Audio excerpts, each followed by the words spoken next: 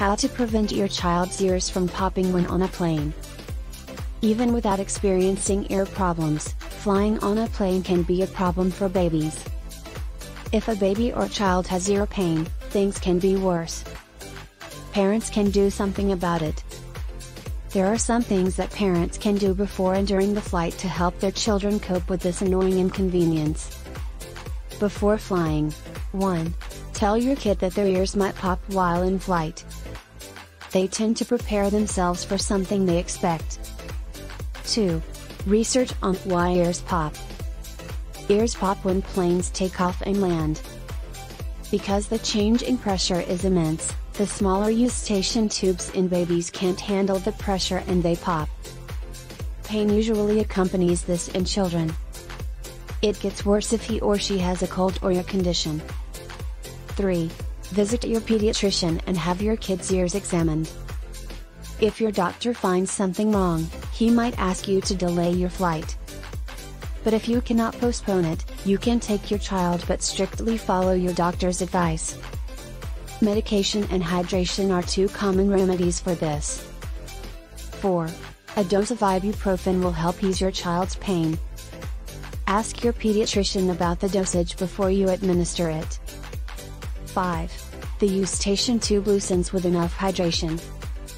Giving your child sufficient water allows for better mucus expulsion. Mucus buildup in the nasal passage is one of the main causes of congestion and pain in the ear. You can start the hydration process before boarding the airplane. This softens the mucus before the flight begins. 6. Distract him with his favorite toy. Just bring a quiet one so you will not annoy other passengers. While flying. 1. The Valsalva maneuver. Teach this move to your child. Have your child close his or her mouth and hold his or her nose. Tell the child to blow through his nose as hard as he can. This transfers pressure from the ears to the nose. 2. Bring a pacifier. A pacifier lets your baby suck on something continuously and relaxes the pressure in the ear. 3. Don't let your baby sleep while taking off and landing. People swallow less while sleeping.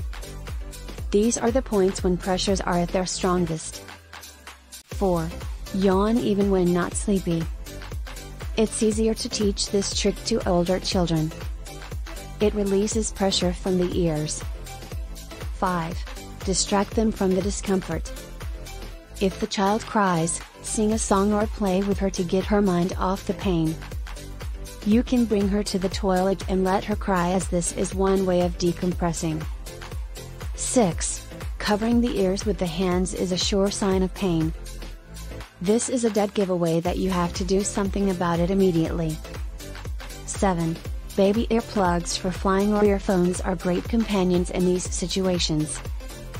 First of all, it stops more pressure from entering the tubes. Most pieces have built-in filters that control changes in pressure.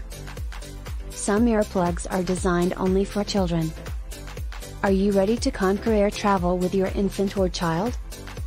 With these tips, we're sure you will. Do you have other tips on how to prevent babies' ears from popping on a plane? Feel free to comment below.